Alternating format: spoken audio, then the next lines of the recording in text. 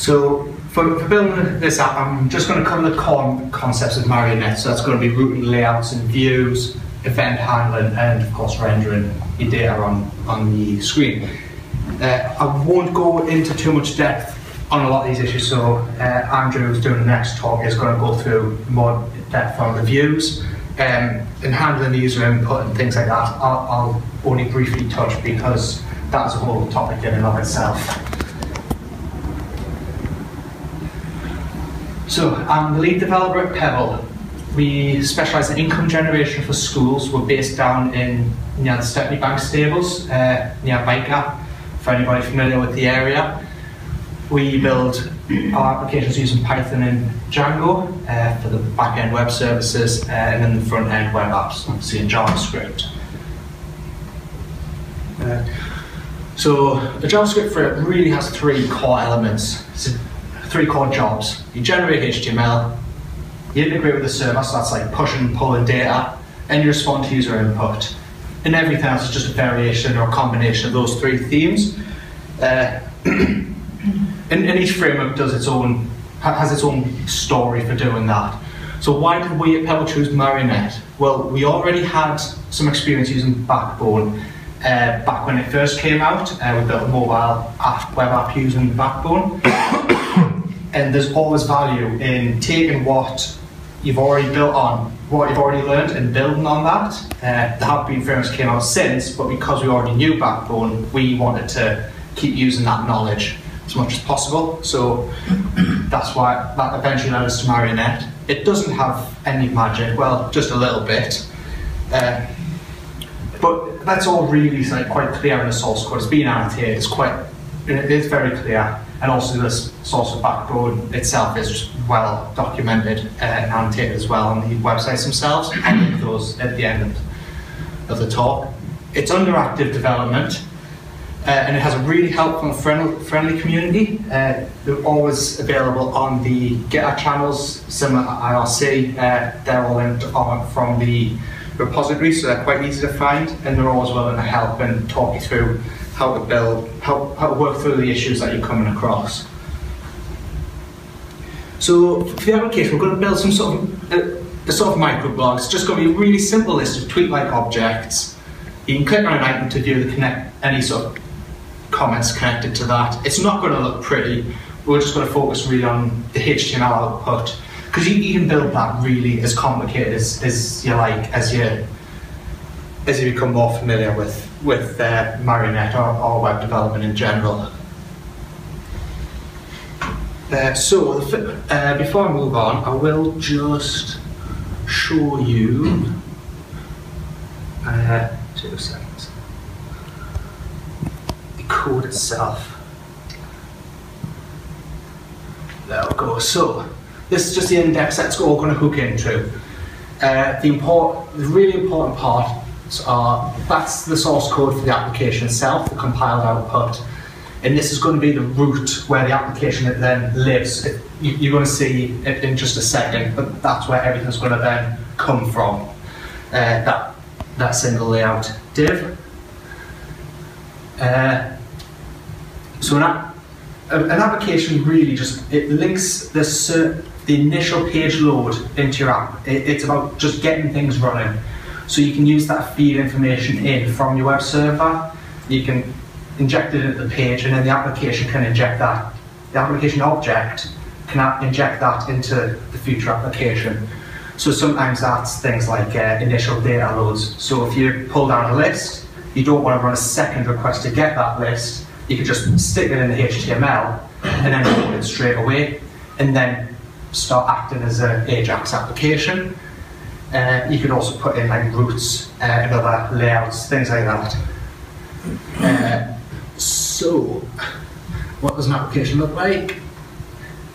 So this is the initial data that I'm going to feed into the application. So it's just a list of these items. There's 2 items, and then each of them has a short list of comments. And then here's the application itself. And it is really quite a simple piece of code. You just listen for the start event. For people familiar with event programming, this is a common pattern. We're going to initialize the roots, which I'm going to go into in just a second, and we're going to start the root listener as well, which comes from Backbone. Now we just start the application and tell it the data that's going to get started with.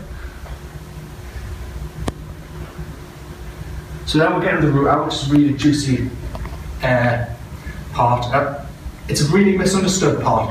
The key thing with the router is that it reads the fragment of your URL and uses that to figure out how to figure out what data, what views, what screens to show, what data to pull from the server, all of that. So it's really like a starting point of your application.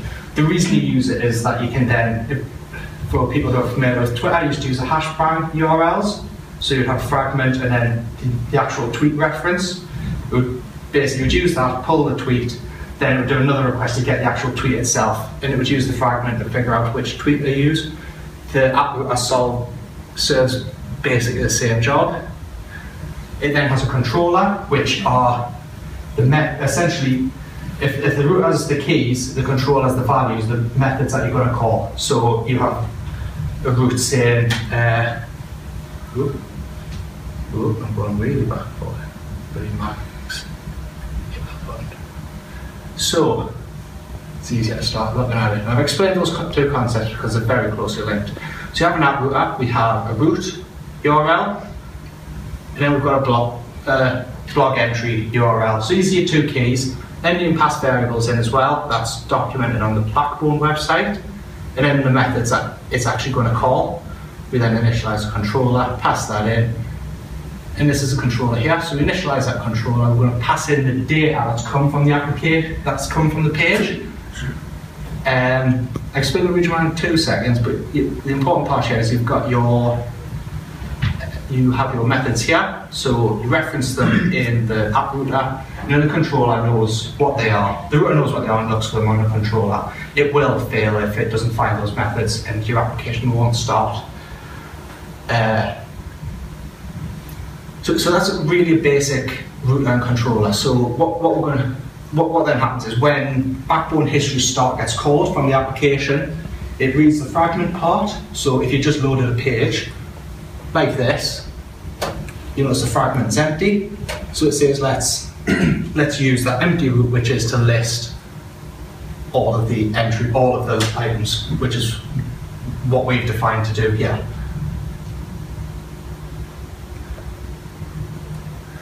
So we'll move on into the views a bit. Just one last thing for the routers is that there are a lot of strategies and there's a lot of debate about how to use them. The exact usage really depends on your application. So I can't give any really good hard and fast rules. Just be aware that you should just be aware that it runs at the start of your application, initializes everything, and then everything gets handled by your views after that. So your views here deal with data rendering, so writing that HTML out, handling user input events, can also handle data changing from the server. So if you want to fetch that list and you need to re-render it, you can listen to the list of data being fetched from the server, and then it'll re-render when that happens. When that completes. So what do views look like? So when you initialize them, you can pass in sort of any sort of information you want. So in the list, we're going to pass in that list of blog posts as this .collection, which got initialized just up here. Yeah, so pass in the collection, it then renders it. It knows how to render a collection. And the view itself is, get the wrong one, is here. So it's an ordered list of type collection view. Each of these collection views has its own type. Each of these items in the collection view has a type that you define. So again, that's a list item. And we also handle the template in the item view. So I will then open that up, and you'll see we have some variables. So the text and then by author. I'll go back to that and you can see that is here. So there's the text by author, by me. And if we go back up here just to sort of close the loop there, we can say author and text as the variables on the individual items. And that takes us into models. So really the models are the actual individual items of data that you would be referencing. They bind your application to the server data, so you can call the fetch method, that will pull data, or you can call a save method and that'll take the data that you've input on the model in your application and try and synchronize it with the server. Models are quite clever. They actually understand whether you should save a new item or whether you want to update an existing item. That's caused by it knowing if it basically has an ID field that's come from the server. So if you've created a new one, it'll get an ID field and say, okay, now I just need to update. Alternatively, you've pulled it from the server, so it knows I'm just going to update back to the server. I haven't actually created an instance of a model, but I will show you. You can pull them out of these collections, and I'll explain that in a second. It's there. So what actually happens with the collection is each one becomes a model in here. So this is the individual blog item. You actually can.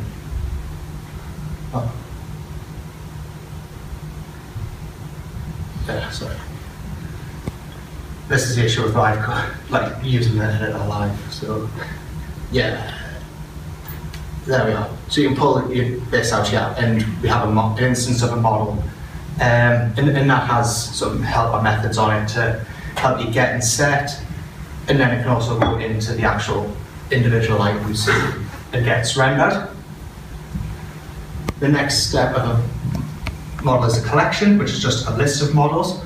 That's some optional type check-in, so you can extend the collection class and tell it all models must be of this type, and it'll ensure that happens for you. Collections are pretty key, and you've already seen them here on the collection view when they get instantiated. And we can also instantiate them when we have our individual item in here.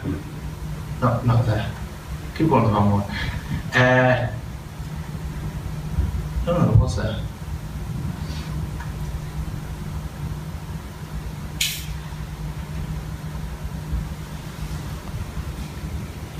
That's the one here.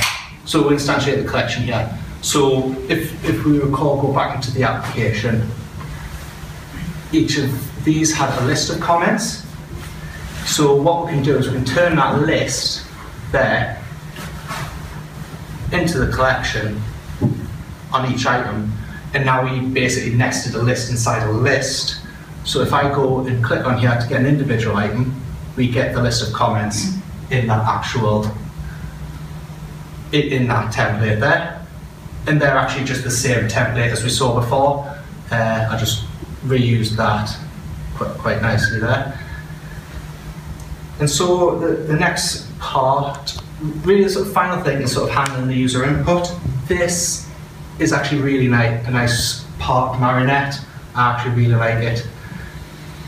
What we will do is, so normally what you can do is we could just turn those into URLs. But for the purpose of the demo, I've basically created some trigger handlers to do the routing manually in JavaScript. So when you hover here, when we actually click here, these aren't actually links. So click inspect element, comes up and they're just list items with the hover style on them. So what I'll do, on each blog item we have a trigger. This is for the click event. It's just a jQuery handler. So the jQuery click event executes a trigger that's just a custom name. You can give it any name you like. In this case we'll call it view blog. We could listen to it here if we chose to. So I could do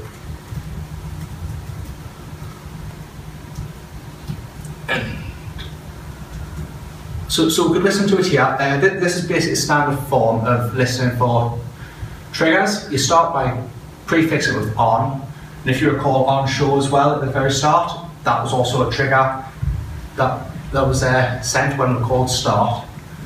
And then each of these, every word is separated by a colon, and we use that as our boundaries for the capital letters. Collection views have a nice property in that they can listen to their children. So each of those individual items will propagate a trigger one level up to the collection view, and what we'll do is we'll prefix it with child view between the on and the view block, and now we get access to the child. We actually get access to the instance that was created when that collection was rendered. So we want to grab that model that exists there. We'll call the history navigate, and what this does is that just changes this fragment. So when I click on there, it amends that, it adds this part to the fragment, changes the fragment to that, and then calls the method back up, all the way back up on the controller.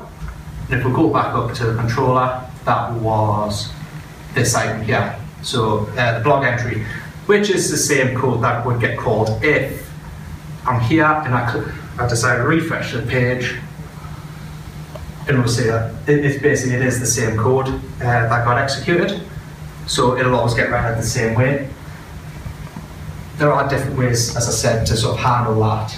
So some people might put it further down and have the controller access it, but for simplicity, I've just done it all at the top level.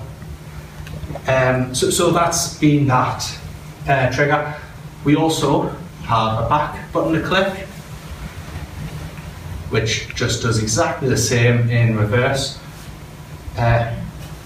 But I've just made it a little bit more complex. I've created what we call a UI hash. All this is basically a cached reference to the jQuery selector. So with reference .back, I'll just hover over, just so you can see that it has a class of back. So let's use that jQuery selector there. Now when you click, we just reference it inside the trigger, click it, and then on back gets called, and exactly the same happens in reverse. We call navigate, and then we call the actual method itself that we want to call, and we'll get back to the root handler.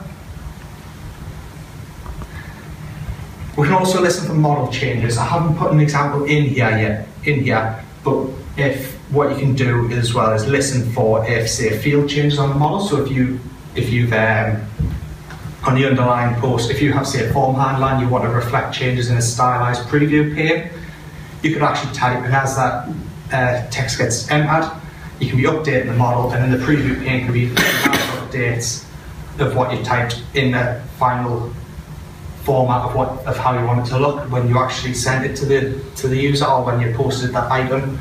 You can listen for collection changes. So if you add items to a list and you display in a list, you can insert them in, and then the collection view will automatically re-render itself with the new item in the correct place in the order of where it was in the collection.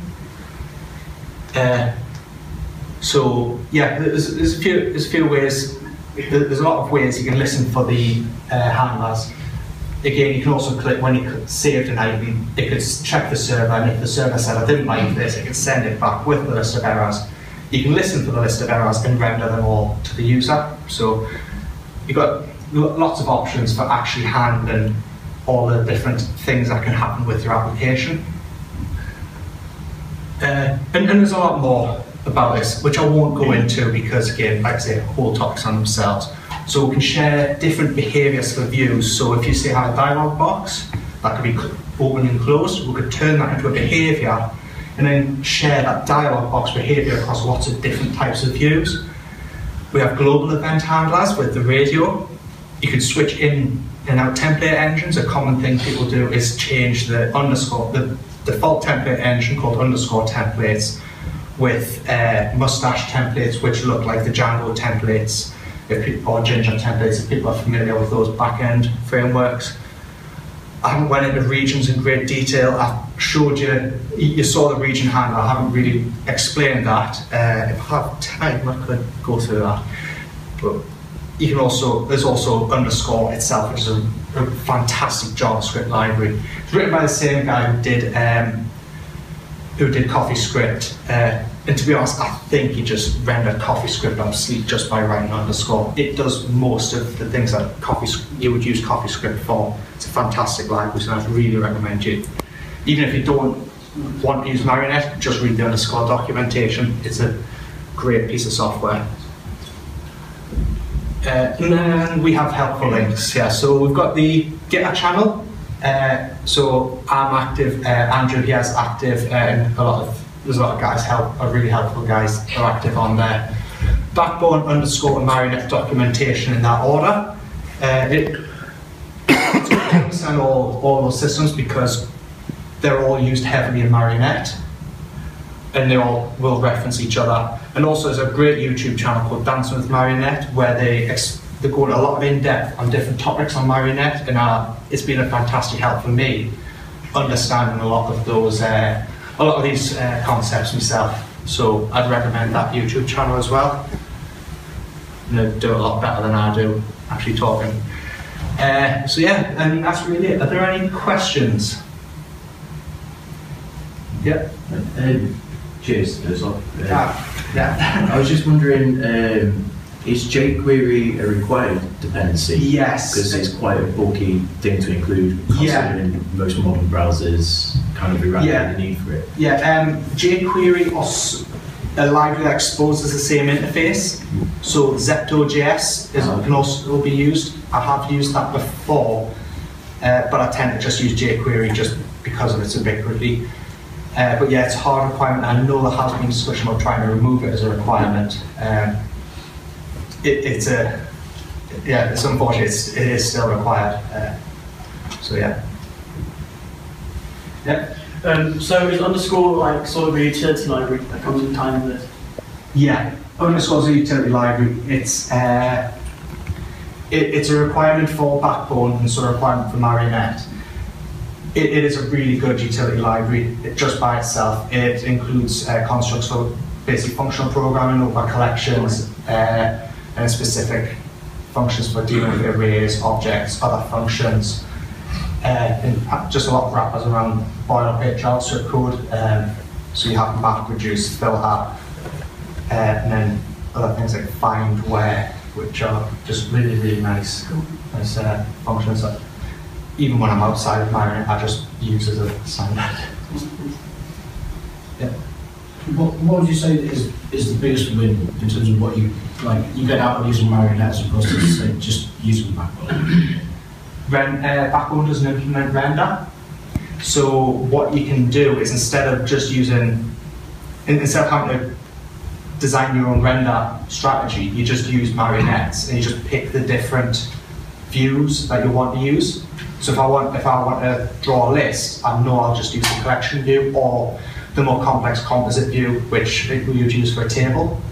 If I want to build a complex layout, I would use a layout view, which I didn't really go into, but you get basically regions, and you can say when this layout is rendered, when this layout's been finished rendering, go into each region and render the specific types that I want as the other subviews that I want, and then you can render each one individually.